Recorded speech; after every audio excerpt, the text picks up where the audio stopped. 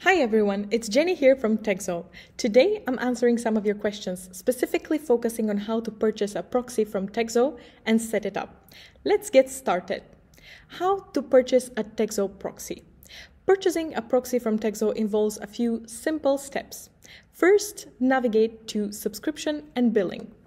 Let's go ahead and go to Preferences. Select Organization. And then choose Subscription and Billing.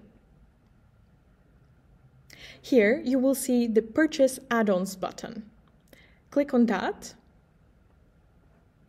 And from here you can select the proxy bandwidth you need and make your purchase.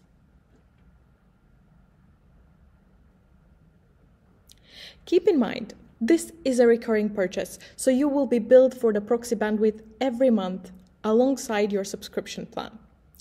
Let's see how we can set up the proxy next. Once you have already purchased your proxy from TexAu, setting it up with your social accounts is easy. First, let's head over to Accounts. What we need to do is delete the existing social accounts from TexAu and then add them again. Let's try that with my Twitter account, for example. I will go ahead and delete it.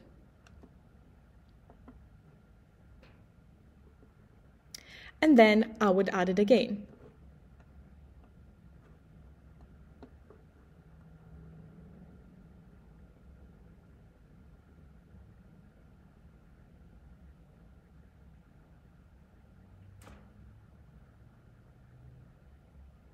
Now, as you can see, after I have removed it, the new account has been added with the correct proxy.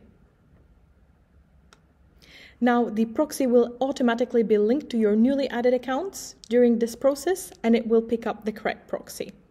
And that's it. Purchasing and setting up a proxy in TexAu is straightforward. By following these steps, you can ensure that your automations run smoothly and securely with our reliable proxy services. Thanks for watching and see you in the next one.